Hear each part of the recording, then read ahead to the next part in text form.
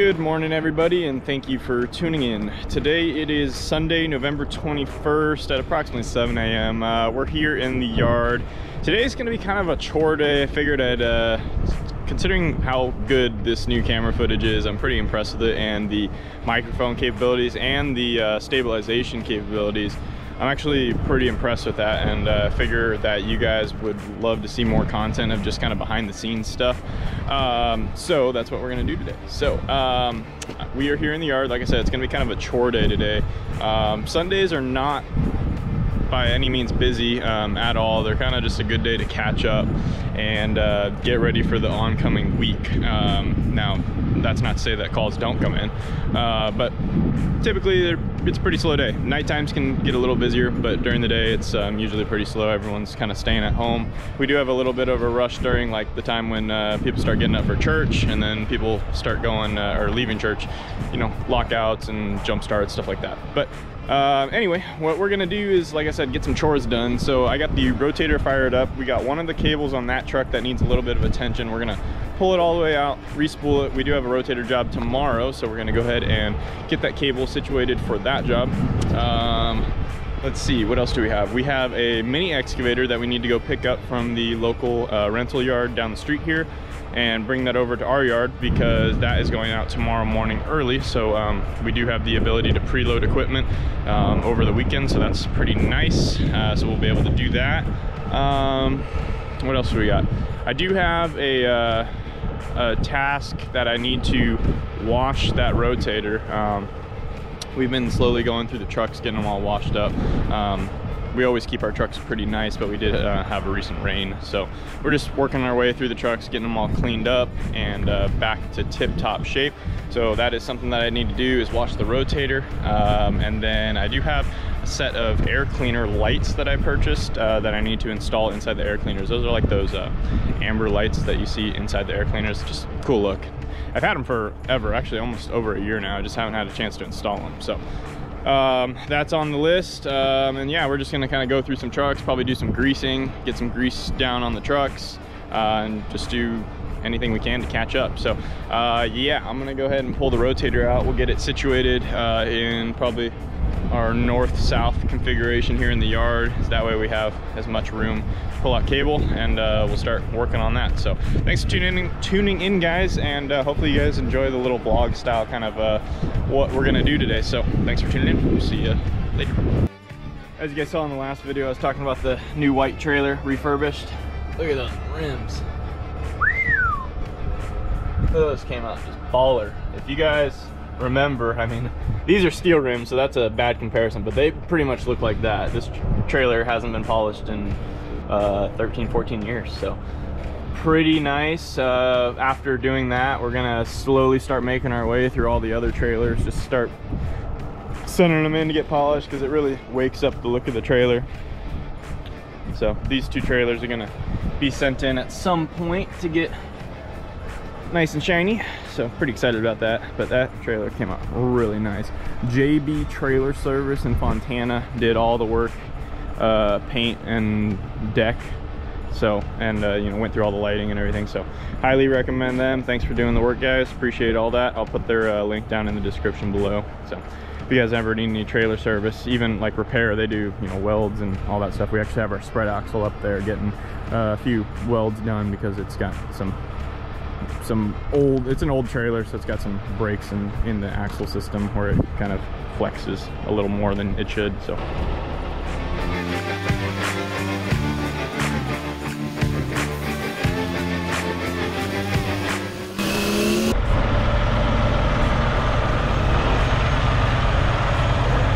alright, so what we're gonna do is I'm gonna fold down the underlift here, and I'm gonna get up there. I believe it's just the left side, so the white cable that needs attention, but I'll check. I'm gonna start with the white, because let's see, I think I can check from right here. Yeah, it looks like the white, which is this side, it's got kind of an uneven layering right there, so I think we're gonna go ahead and address that. So let's go ahead and boom it down, and then we will drink down up here. Let's go ahead and free spool white.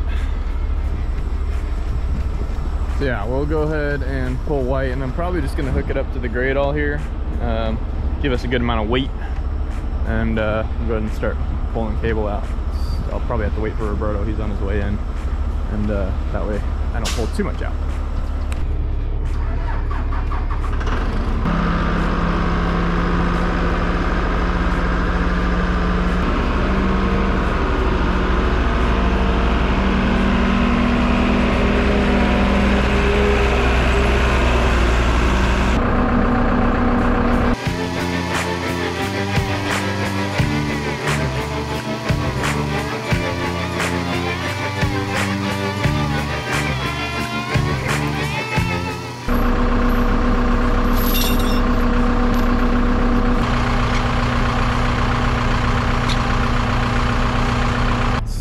What I'm gonna do here is create a 4-part line, so that way we don't have to pull as much cable out.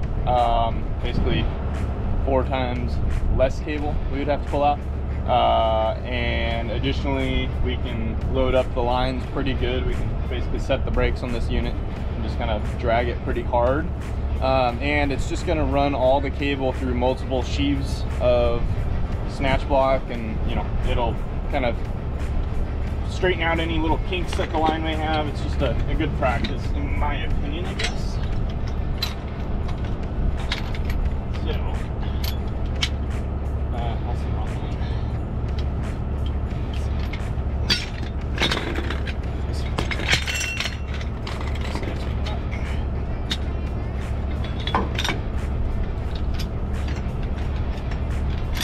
Okay, so do the snatch block to there. And then we're going to do a snatch block on the tailboard, and then a snatch block here, and terminate the cable end at the back of the truck. Alright, so got me a snatch block here,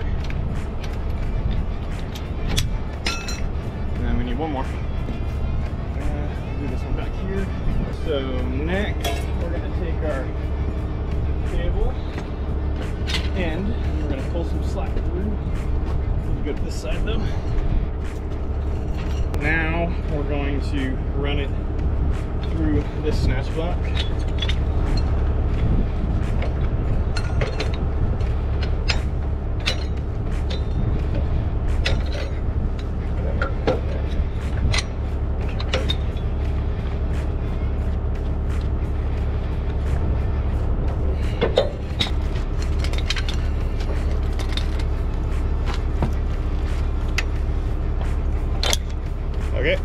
Okay, so from there we're going to kind of repeat the process again.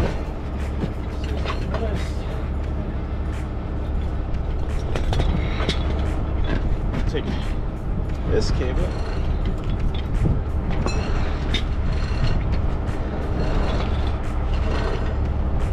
Gonna have to go through this cable.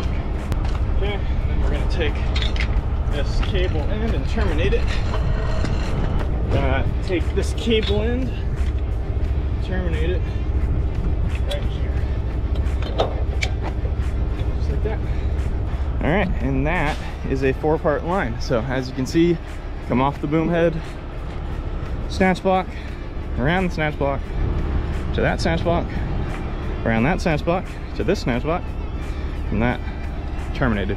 So to count your parts of line, you would stand on your load end and you'd count the falls of line from there. So you have 1, 2, 3, 4. So that's 4 parts of line. Just be careful, don't go too fast because it's 4 parts of line, so it's gonna come out really fast on the drum side. For every 1 feet of 1 feet you travel, it's gonna pull the winch 4 feet. Did you know that? All right, so this is what we're kind of dealing with here. You see, it's just not a really even wrap. Actually, that one's gonna need some attention too, so. Hey Manny, can I get you over here for a quick second? I'm gonna have him lock the drum when, I'm gonna have him lock the free spool when I tell him, so that way you don't have to stop. That speed right there. That speed's good. So for every 1 foot that he goes back, this line is going to be pulled 4 feet because of the way the parts of line are, and vice versa. To make him move 1 feet, we need to pull 4 feet of cable. That's why operation of a winch is extremely slow when you are 4-parted, or more parts of line, the slower the line pull is. Okay, go ahead and lock it. Okay, I'm gonna need you guys' help with this because it needed a full re-spool. All right, little status update. As you can see, that cable is much better now, and we got this one strung out to the last full wrap. And this one we just went with a 2-part because there wasn't a lot of kinks or anything that we had to straighten out. So Roberto's back there, and yeah, now I'm gonna start tightening up, and we'll get this one straightened out, and then we'll do the same to the drag winch. So that's the progress update.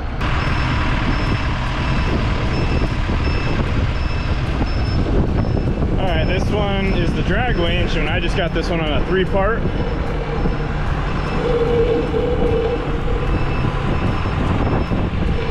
So kind of the same concept applies here, except for every 1 feet Roberto goes back, the winch is going to turn 3 feet. So this depends on your parts of line.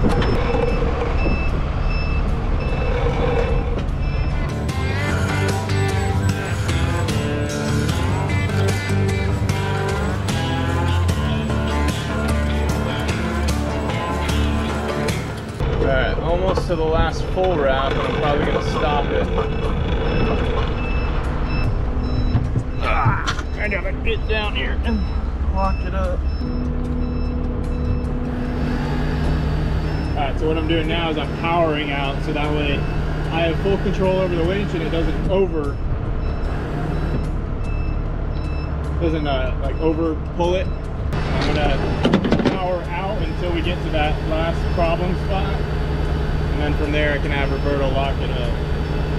Because when you free spool, if he stops on that end, the winch is going to continue to turn with the momentum that the winch has free spooling, and so it'll keep turning even though I told him to stop, and it'll bunch up and it'll cause the winch to unspool itself under the cable wrap. Okay, so now we're past that problem spot, so I'm going to have him lock it up real tight, and then we're going to go in.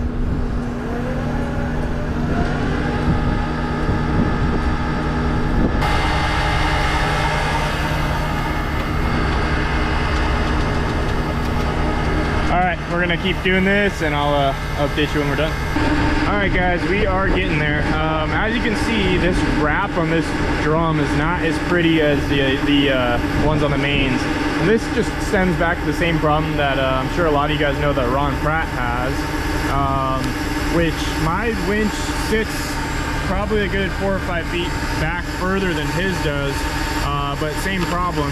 There's such a short throw from that sheave right there to this winch that the left to right of the winch, it just doesn't allow it to, I guess, wrap very nicely. It does really good in the middle, but once you get out to the edges, it wants to pull inward. So definitely not as bad as Ron Pratt's setup, but it still is an issue. So I feel your pain there, buddy.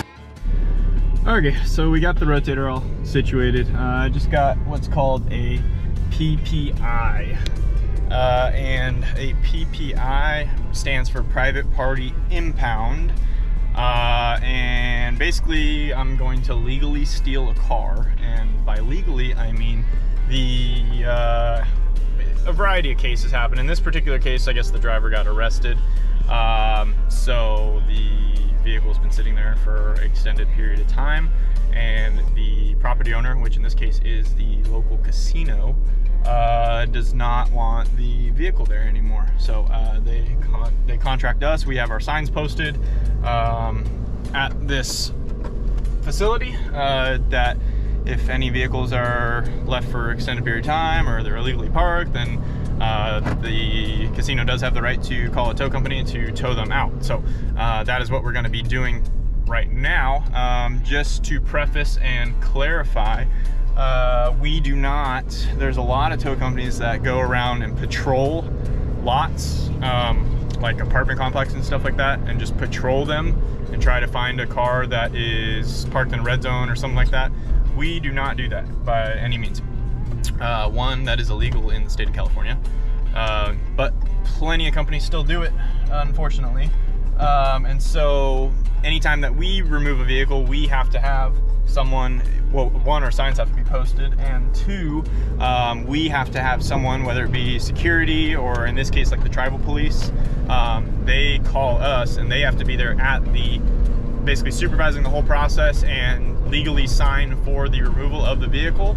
And then once they do that and it gets back to our yard, we call the law enforcement agency, I guess, that would govern whatever area we take the vehicle from, and we report what's called the private party impound to them, so that way it's in their system that the vehicle is not stolen and that it was legally removed for whatever reason we removed it, and per, you know, in this case the tribal police. So we, you know, all that information is disclosed with the police department, so that way when you know, Joe Schmo calls and says, hey, my vehicle is stolen, they can pull it up on their records and see, oh no, you actually illegally parked or whatever. So that's what we're doing. Probably not gonna get much footage of hooking up or anything, because we're just gonna get it out of there, and then I'll probably just get a few shots once we get back to the yard. So that's what we're doing now. So let's go ahead and legally steal a car.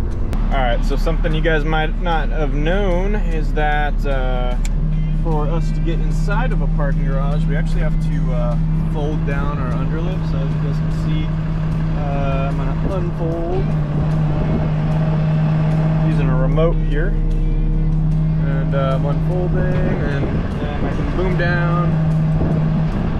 That right there is fine. That way that boom tip, or I guess the underlip tip, isn't sticking up and out. So I guess this is on the second floor, so we're gonna go ahead and dive into here and see what's going on. So as you guys can see, it got a lot tighter in here. That's our clearance. The light bar is actually on a folding mechanism. With this particular parking structure, we don't need to fold down the light bar, but there are a few that the light bar does have to get folded down to give us just that extra clearance. But this one's, I think, like an 8-foot clearance, just fine. Alright, so looks like my car's over here. I'm gonna go ahead and snatch it up really quick, and I'll get back with you here in a bit. Alright guys, I actually have keys for this one, which is bizarre, but I believe it's because the tribal police actually arrested this guy. So they confiscated the keys and impounded the vehicle. So I will be able to record most of this, so that's nice. So what I'm gonna do is just kind of set the camera up here, and I'm gonna go to work.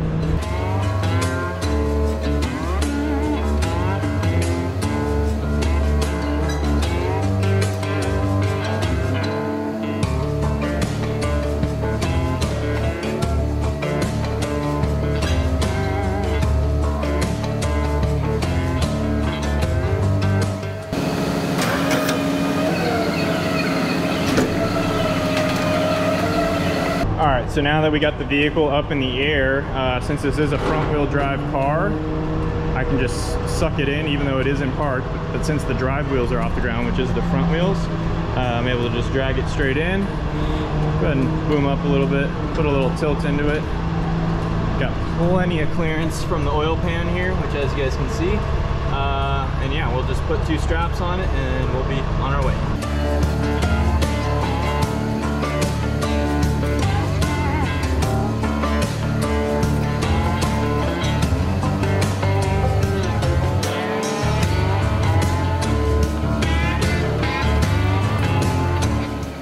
Alright, I'm actually going to take a little bit of tilt out of it and a little more boom up. Okay, that's a wrap. Not too worried about safety chains on this one. We're literally like a mile from the yard, so I'm just going to get it back to the yard. So biggest things with PPIs is pictures. The biggest thing with any call is pictures nowadays, because everyone wants to blame me for something. So this vehicle had some miscellaneous scratches and dents and a painted rear bumper, some other little things that I documented. I probably took 25 pictures all together and documented that in the call, so that way it's all tied with the call, so when the customer comes to pick it up, if there's any discrepancy, they say we damaged something, it's all there. That's really big, because you know the customer is not present in this case of when they're picking up the vehicle, so, or when I'm picking up the vehicle, so it's very important. And you know, they're already mad because their car was towed for whatever reason. So as a tow company, it's very easy to get blamed, unfortunately. Biggest thing when you're towing a car on a wheel lift is just being aware of dips and undulations on the road, because you could puncture the oil pan, or you could take a bumper out or something like that if you're not careful. So basically right now I'm just watching closely the back of the car since it's up in the air, and then now when we go down the hill I'm going to watch the front of the car to make sure it doesn't bottom out.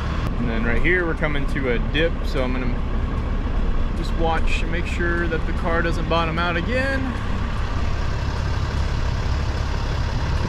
Close, but not a factor. And yeah, we're in tow. Pretty smooth sailing from here. Like I said, a mile down the road here, we'll be back to our yard. So I'm gonna take this back to the yard and we'll get back with you when we get this car dropped.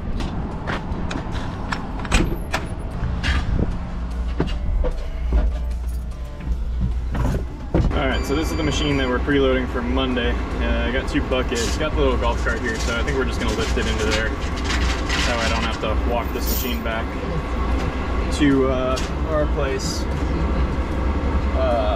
with a bucket hanging. Going with that one hand gang right now.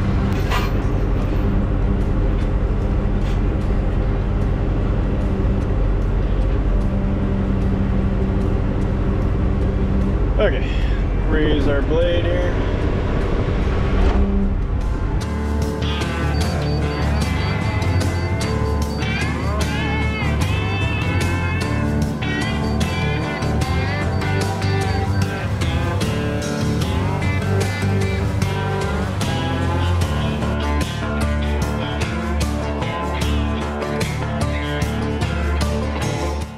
All right, bath time. So I got the truck all situated up on outriggers. Boom, 45 degrees off. Gives us a good little working area to get the boom and the head all cleaned up. Yeah, we'll get to work here, get this thing all washed up, probably do a quick little wheel polish, get it all back in tip-top shape. So let's get to work. Alrighty, but everybody, she is nice and clean. Honestly, not as good as I'd hoped. We only had 2 guys, me and Roberto, washing it. This truck is a beast to wash. You need like 4 to 5 guys to really effectively wash it and make sure there's no dry spots. So there's a few little spots, but we'll get them with some spray wax and whatnot, and we'll clean them up. But for the most part, it looks really good going down the road. So I'm gonna go ahead and put her back in her bay, and we'll see what the rest of the day has for us. It's starting to come to an end here, so we'll see what's going on. So I'm gonna go ahead and back her up.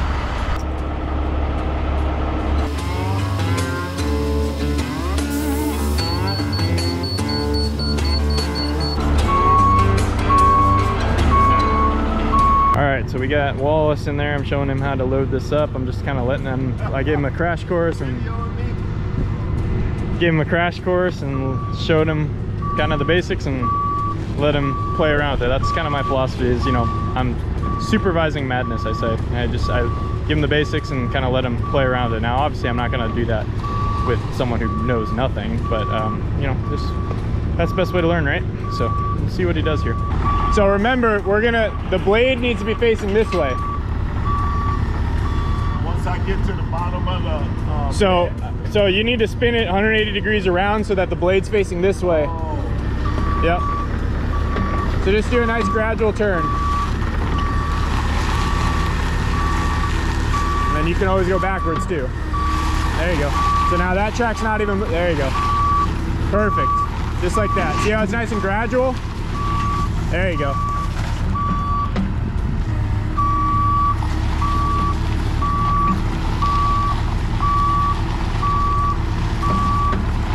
Perfect.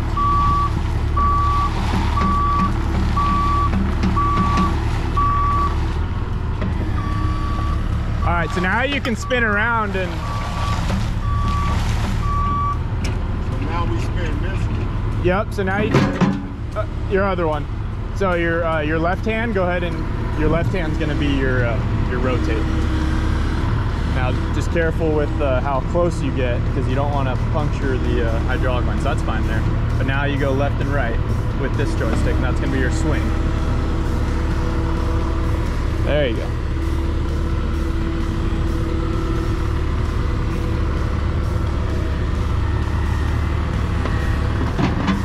Yeah, so you can offset yourself a little bit so you have really good visibility. And now we're just gonna track up.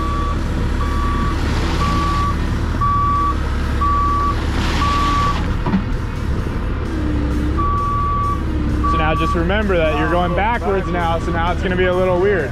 But I always say, I like to load it backwards, so that way when I'm offloading, it's forward. If that makes sense.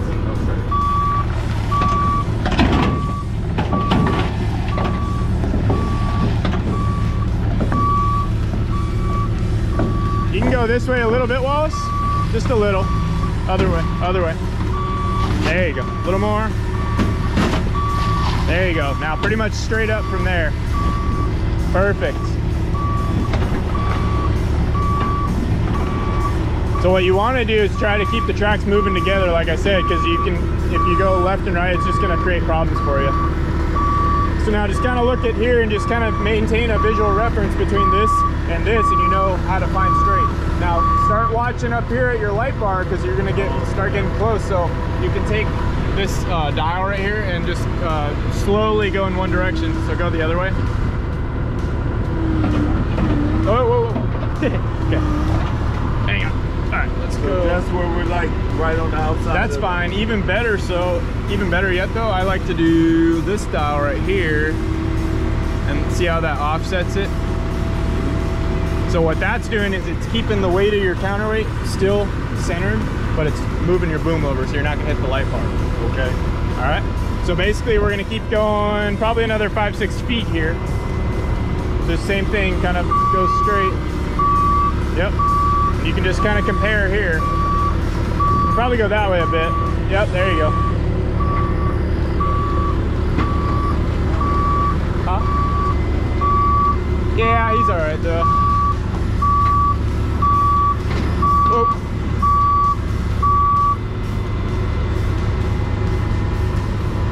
There you go, perfect.